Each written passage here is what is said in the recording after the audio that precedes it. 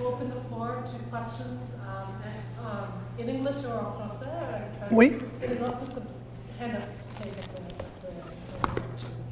the Yes. You talk about schoolyards. Yes. But there's trees everywhere. You're Right. on the way to school, in shopping centers. How we can overcome this is one at a time, because there are certain trees who have to go out and replace with a female tree, because we planted at that time when those trees are 25, 30 years old. Some of them will grow 50 or 60 years old, but the sad part of it is some of them have to be moved or rejuvenated, and then we can have the female tree to collect those male pollens as much as possible. It's a huge job, but again and again, and I should have mentioned that, it's for the children of the future. It's for our children, grandchildren, great-grandchildren who will benefit what we will do today or tomorrow. But it's a huge job. But I work with the Roman Catholic School Board in Hamilton, and when the notice went out, they have to contact me first if they're going to replace trees. And I love it. And I honestly, charge for it? No, because that school board will be the first one in Canada who really takes this serious. Thomas Ogren and I are, Thomas Ogren is this year traveling from coast to coast here in Canada, and we have really our, you see, Healthy Schoolyards, the initiative, we started that. The school board can only control the trees on school board property. Right, yes. So I cannot even go to a city council. That's out. The city council, school board only. But again, one by one, slowly but surely replace them, start replacing, get that a little bit more in balance of the 80-20 ratio, try to get as much as possible. It's a huge job. There's no doubt about it, but somebody has to start it. And Thomas Ogren and I are very proud to say we have started this, and we get, yeah, I checked it on the website the other day for the schoolyards from the Ukraine. 46 clicks now from the Ukraine.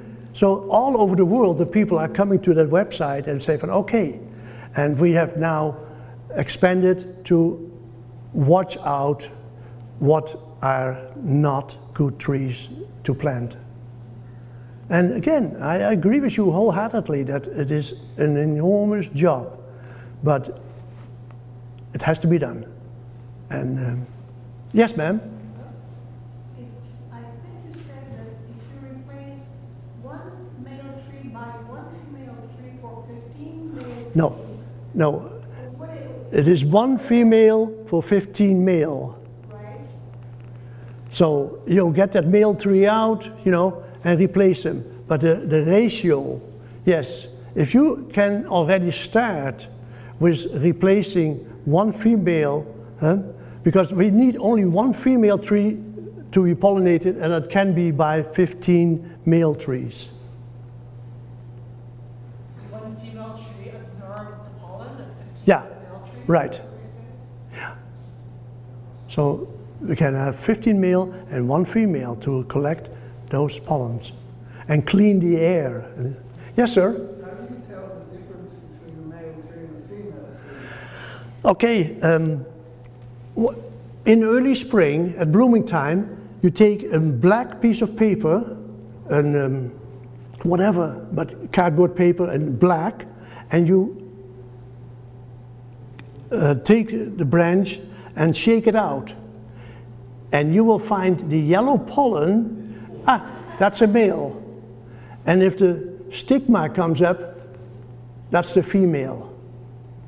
That is the difference, but you can do at home for it. And botanists, not easy, but it's possible. Yeah. Do you think that city councils and municipalities are aware of this problem? No. or they have their head in the sand, and most of them do have, because it is costly. But Thomas Ogren wrote this book 11 years ago, and he really pushed it until he was almost bankrupt. He did his damnedest to really push that subject, and it didn't go anywhere. And except Albuquerque, New Mexico, you go to Las Vegas now, it's almost pollen free. It is Tucson, Arizona, exactly the same. Now there are 3 cities, and I challenge any city in Canada to say, okay, and I will go, and I've told my wife, I said, I will go at my expense to that city and say, all right, I will spend a day, for instance, with them, and say, okay, what you have to do, or what you have done, etc. You know, go through the whole process. But it is very important that we really take a stand on this. Yes? There's also pollen from weeds, ragweed or something like that. Ragweed or ambrosia is the Latin word. Yes, in the fall. Huh? That is what we call the hay fever. Right. It is hay fever. There's nothing to do with fever. It is only because during that time is when we make the second cutting for haying. And we used only the fork, and not much machinery. And so they call it hay fever. And from there on, they, yes, the ambrosia is one of the worst ones. Thank God I don't have it, but I know many sufferers of it. And, but now you should go through history of Montreal. And I think it was in the 30s or 40s that the city of Montreal started this, that they had the kids pulling out the ragweed everywhere. And that's why you have one of the safest cities in Canada. You didn't know that part maybe. But it is, of course it has grown up again and not, but that was extremely interesting that they had kids for days on end pulling out the ragweed and everywhere. Because they didn't know anything better, but they did know that it would give problems in the future. And yeah, unfortunately. Yes, ma'am? Would you go as far as trying to put through legislation something about nurseries growing male trees? Ma'am, as you hear of my accent, I'm Dutch originally. And this week, there is the Landscape Ontario huge show in Toronto. But 2 years ago, I went over there with Opal's rating. Peter, please shut up. Get out of here. One man, of course he talked in Dutch because he didn't want to hear everybody, the English version. He said, if I have to follow you, what you're telling me, he said, half of my tree nursery is, I have to cut it down, put it on a pile and burn it. And I said, Jan, Dutch, if you do only a quarter of it, I will put you on the world map. No, Peter, no. I went to the biggest nurseries, and Tom Ogren and I went last year, to the biggest nurseries here in Canada. Well, we will think about it. It is all the bottom line, the money. But the first, and you will see, the first nursery who will offer trees, allergy-free trees, will be sold out before you know it.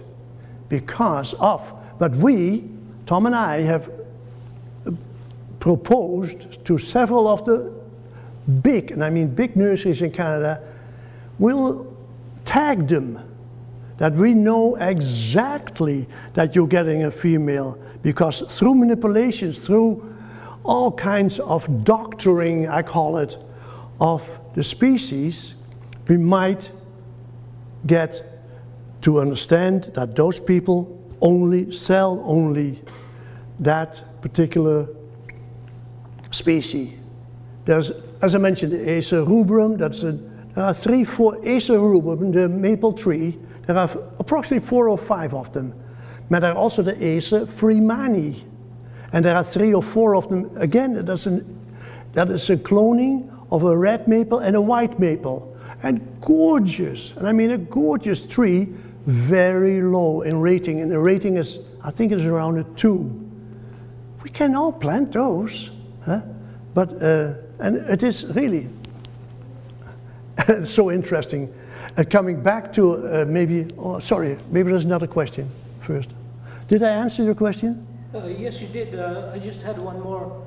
Yeah. In one of your slides, you mentioned LEED. LEEDS, the LEEDS program, yeah. Does that include any mention about this fact? LEEDS is in the United States and in Canada for the builders, for the condo builders, for everything, that everything is environmental friendly. That is the LEEDS program. As I mentioned, we try to get the outdoors now registered and everything else. But there's a lot of water going under the bridge for that one before the people are really starting to get this. But you have no idea how happy I am that I'm here tonight to talk with you about this, because it is one of my pet projects. And if there are any other question, please. Basically, what you imply in the lecture is that there are more allergies now than before. Oh yes. But because of the augmentation of pollen in the air. Right. Right. We wanted easy way. 25 years ago, no litter, no fuss. Huh? We want a nice, clean garden. We want to have everything nice and clean and no debris. That's actually what it boils down to. And now we pay the piper for it. If you see the billions of dollars spent. Yes? If it doesn't work with working with the nurseries, have you thought of going to the health ministries? It is so nice that you asked that question, because I'm going to mention matter of fact, yesterday, I don't know if you know the magazine Allergic Living.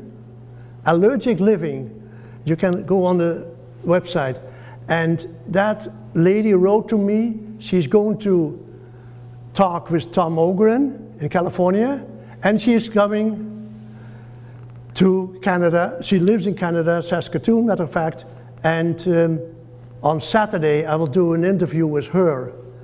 This is one of the prominent magazines here in Canada to really bring this across. And also the other one, what I like very much, and I have a very good correspondence, is the Allergy and Asthma Network, Mothers with Asthmatics. That is in the United States, www.aanma.org. Excellent too. You want research and data, the Canadian Lung Association and the Asthma Association, excellent on their website. There is all kinds of it. And of course, if you have more questions, don't hesitate to drop me a note and say Peter, I met you in Montreal, and please forward your question. And I love to get it. My wife says you spend too much time behind the computer, I know. But as I mentioned to this gentleman, many Dutch people say well, after you have reached a certain age, you sit behind the geraniums. Well, I'm not going to sit behind the geraniums yet, because there is too much work to do it and work with the children. One of the big part of it is, and Catherine knows that too, my wife, I did gardening with cancer patients who I saw 1 week, and 2 weeks later I didn't see them, in the hospital. I planted flowers with them. I did everything. Trees outside with the ones who were able to do it. there are so many nice things which you can do, and this is one of my, as I mentioned before, and I say it again, one of my pet projects who will succeed. A lot of work, but it doesn't matter. The allergy-free gardening from Thomas Ogren, he has, as of yesterday, over 46 articles. You can just go in there and lots of information what you need. Sorry, I talk again. Any questions more? Don't hesitate, because you have got the opportunity now. Yes, ma'am. Please. What is the budget cost? In other words, a school mission, you know, that says, okay, we have to change so many trees. Yeah. What's the average cost of changing or cutting down the tree and changing it? What kind of money are we talking about? We talk a lot of money. We talk always a 5-inch caliper. I take the 5-inch caliper tree. The reason is I get less vandalism. If I take a good size, if I do a very small one, before you know it. So that's one of the reasons. Then the selection of it, and there are many landscapers around. There are many parents who have allergic children going to school and said, oh my God, if that kid could run outside, walk outside, please, can you donate me, for instance, in December, because the time of purchasing is from September to December. That's when the garden centers place their orders for the following year. If you have the in with a tree grower, and a reliable, good tree grower, at that time, as I mentioned, September, October, sit down and say, okay, what you got? There the evaluation sheet will be made. Then you go to the parents and say, look, you know there's no money for this, but we can do it. There's a program also in New York State, Green Schools, but they talk mostly about indoors. Certain soaps to use, certain wash minerals, washing ingredients, certain toilet paper, you name it, you know, there's all kinds of indoors. Now I'm working also with those people on the outside, that please take a proper selection. Yeah, that one of the many kinds of projects you really have to initiate. Schoolyard sales, book sales, there are so many things of raising some funds. But to get the governments involved, man, that's what I got many times. I bang my head against the wall. Ministries, change ministries. Well, you're nice, but until we get something like what happened in Albuquerque, New Mexico, if somebody passes away, and there is where and I did not talk about it, but we have to understand the different ways of the allergies, what it means actually. And I have written an article not too long ago about it, but the different names, for instance, if it is your nose, your sinuses, you know, we call it hay fever or rhinitis. If it is in the lungs, we call it asthma. If it is in the food, we call it a food allergy or anaphylaxis. And you had recently, matter of fact, I was reading your paper, a young girl, anaphylaxis. And she was dead before you know it. And that is very sad things, but that is food, and so I'm not going over there whatsoever. But with the pollen, slowly but surely, we can build towards it. If it is not in your lifetime or mine, but in the future, and that's where we have to look at. Because of the diseases we're getting now, watch out, you'll get shortly an article about maple tree die-off. You remember that we had an acid rain for many, many years. I lived, matter of fact, here in Quebec when they talked about it. And what they did to offset the acid rain, we doused it with lime, garden lime. And today, still, you can neutralize that soil if you use plenty of lime in the soil. Yes? Going back to this gentleman's question, I guess, when you talk about the pollen from trees traveling as far as several miles, Yeah.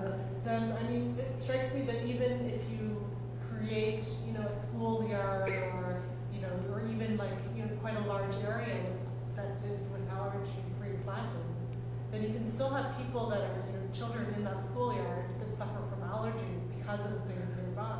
So it strikes me that it creates a problem in that it's very difficult to demonstrate in a way that this planting has an effect.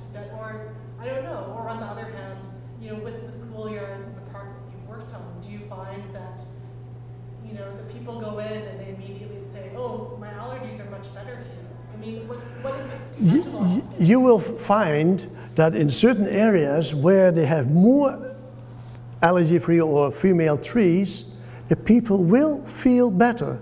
But here in Montreal, or where you have a huge, huge amount of Norway maples, shallow rooting, bursting up your sidewalks, those will be shortly have to be replaced also. And there is where the replacement comes in part. But as I mentioned, it is step by step. Would be marvelous if we could in one swoop certain areas in an urban area to only plant female trees and shrubs. I work on a project in Hamilton where there will be a new park, but only with native and non-native plants, allergy-free. And that will, if it goes through council, it will be the first one in Canada. And it will, but as you said, because of the wind, who will take the pollen to another area, it is not easy. And if we plant more females who will absorb and clean the air of the pollen, we will be better off. But it is a long process, there's no doubt about it. Yes? Can you tell the difference between a male seed and a female seed? The botanist can. The botanist can. But see, there are the male will have the pollen, and the female does not have any pollen.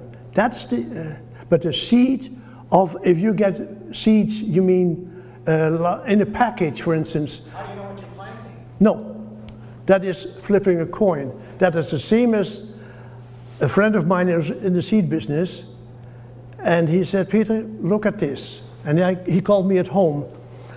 What happened is that from China, he got seeds. And did you know, because we Canadians were so smart, we marked certain seeds.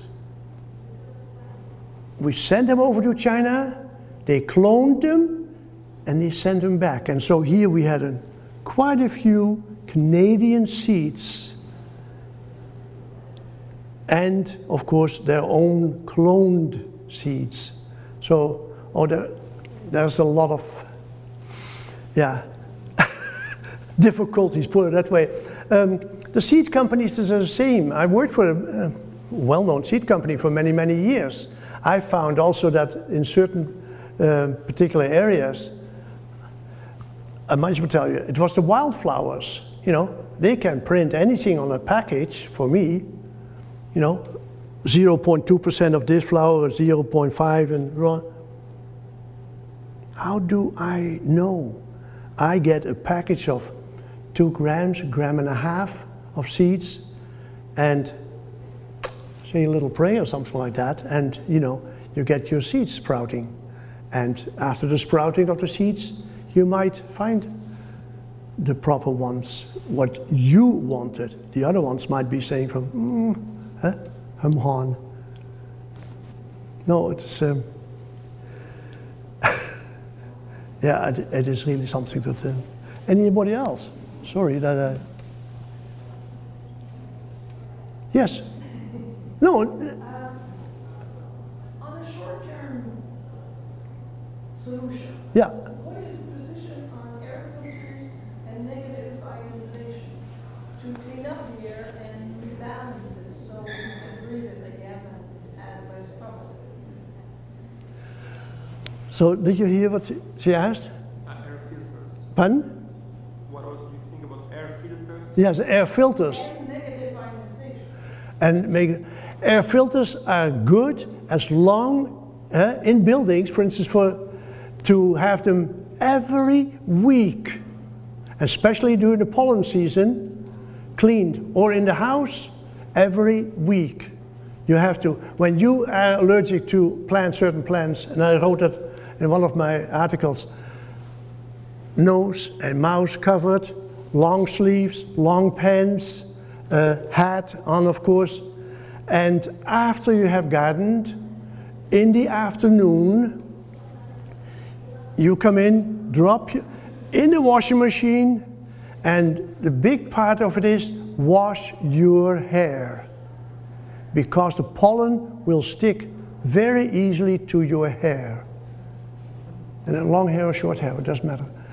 And that is one of the things to do, because you want to keep on gardening, you want to keep on doing, no problem. But that is very important to keep that in mind. And you can grow anything. This is not only with trees, we talk mostly about, but it's also with the annuals and perennials. You know, the daisy family, for instance. We all love daisies, right? Well, you take a different look on it for next year if you do not want to have allergies, because the daisy is not as good, native or non-native, not to plant. That is one of the perennials, you know. But in general, you're safe.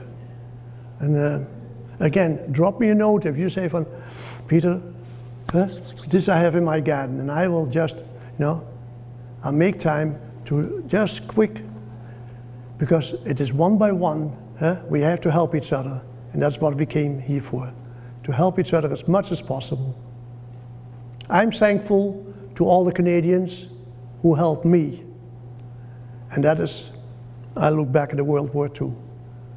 When that package of food came out of the air, and I ran for it, I tell you, and I had my first biscuits, but 16 Canadian soldiers died in my village, and I swore, and I said, if there's anything I can do, I will do it. And that's still my pledge. And I will continue that as long as possible. Yes?